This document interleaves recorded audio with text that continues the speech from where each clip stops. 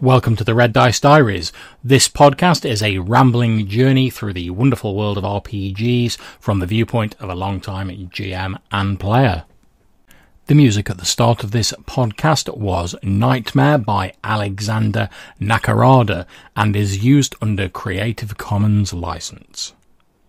Okay, so I talked a bit in a previous episode about BX Essentials, the OSR book that I've recently just purchased. Well, I say book, it's actually 4 smaller books from Necrotic Gnome Productions, written by Gavin Norman.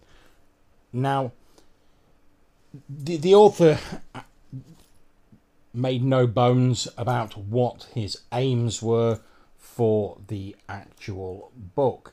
Effectively, he wanted to present a faithful rendition of the original BX rules for D&D, just with a few ambiguities resolved and the layout tidied up and made a little bit clearer and easy to reference. Now, like I say, I'm a big fan of these 4 books. The 5th book, Adventures and Treasure, has not been released yet, but I've had a peek at the pre-formatted text of that, and I like that as well. Now, even though I've got the books and I'm quite a big fan of them, I was looking on the internet and looking to just see what other people have been thinking about it and what the general reception to it had been. After all, I like to get other people's opinions and find out what other people think about various things. And one of the things I found a little bit surprising was on a number of different web forums, I won't go into the exact names of the forums in question, there seemed to be a lot of people who were just like, oh well, I can just buy the original BX, or how is this different from any other OSR games, or it's too expensive, or it doesn't do anything particularly new, I don't want it, it's wrong, I don't like it, it's wrong, I don't like it, wrong. You get the idea. And I just found this entirely bewildering. Not the fact that people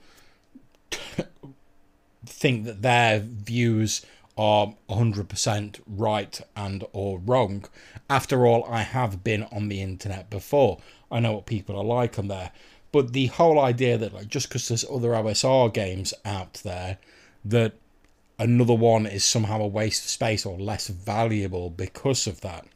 Now, one of the things the author in the foreword of BX Essentials points out is the reason they wanted to do a faithful recreation of the old BX rules is because all of the OSR games pretty much that have come previously, the author puts their own twist, their own spin, their own little bit of flavour onto the basic bare bones of the original D&D rules. And there is absolutely nothing wrong with that whatsoever. I've got a number of different OSR systems that have different focuses, whether it's the weird sort of horror / fantasy of Lamentations of the Flame Princess, whether it's the sort of Tolkien-esque journeys and sense of wonder that is the hero's journey, or whether it's the cut down sort of streamlined version of D&D that is Swords and Wizardry white box, or whether it's the nice simple layout and faithful recreation of BX Essentials. They all have something a little bit different to them, and to my view, so what if BX Essentials is just a representation of the old BX rules. I'll say now, I've got a copy of the D&D Rule Cyclopedia that I bought print on demand because I'd not had a copy of it for ages. I'd always wanted a copy of it when I was younger. Never really got round to buying it. I'll probably tell that story at some other point if I've not already. But never got a copy of it. Now print on demand's a thing. Saw it, thought, yes, I'm finally going to get me a copy of that. Been reading through it. Absolutely loved it. But man, that book is dense and not that easy to reference. Hell, even the page numbers at the bottom of each page are so sort of, they don't stand out from the sort of border pattern to the point where for the first like couple of days after I got it, I thought my print-on-demand copy was defective and it was missing the page numbers. It was only when I really squinted at it that I could actually see the page numbers. And now that doesn't make me think that it's any less of a great read. I still enjoy reading it, but it's mainly as a sort of nostalgia piece, or, like I say, a coffee table book, as Glenn, the old man Grognard, is fond of saying. But would I actually run a game using the rules cyclopedia? No, I probably wouldn't, because even though I love those rules, I like having a book that's easy for me to reference, easy for me to find what I want to use in a game without me having to make numerous notes, stick a million bookmarks in the book, etc. And that is the real joy of BX Essentials for me.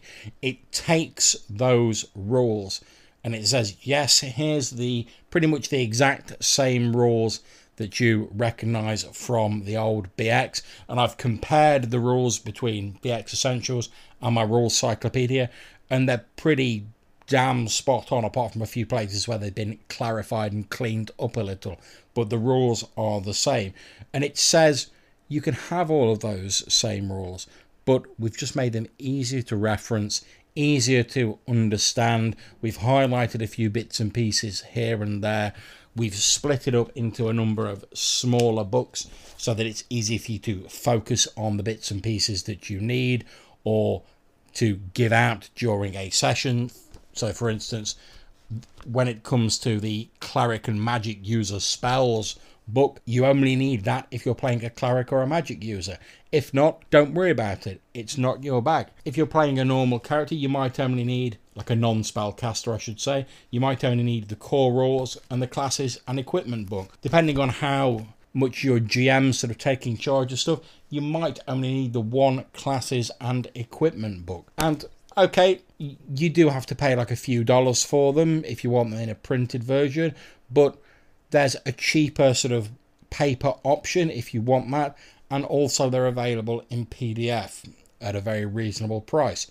So as far as I'm concerned, the fact that BX Essentials is a reprinting and a retreading of the BX rules doesn't devalue them in any way, because what the author's doing is taking those rules, just polishing them up a bit, sort of finely honing them to the point where, even though I'm like a fan of like Ascending Armor class, and BX Essentials is a faithful rendition of the old BX rules, uses Thaco, I'm like, do you know what? I'll buy into that. I'll use that because I like what the author has done with these rules. So to anyone out there who's like, oh, well, yeah, it's just, I could just get the BX rules, I don't need this. Do you know what? Yes, you could get the BX rules. That is absolutely fine. Get the original D&D rules if you want. Knock yourself out.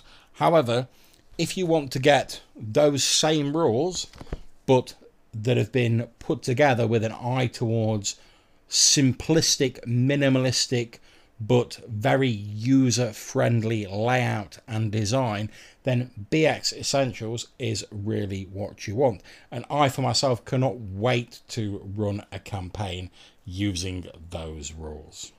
So that's it for this episode. If you have any questions or suggestions for things you'd like to see in the podcast in future, please either email them to reddicediaries@gmail.com or drop me a voicemail at Anchor. Until I see you next time, wherever you're playing, take care and enjoy yourselves.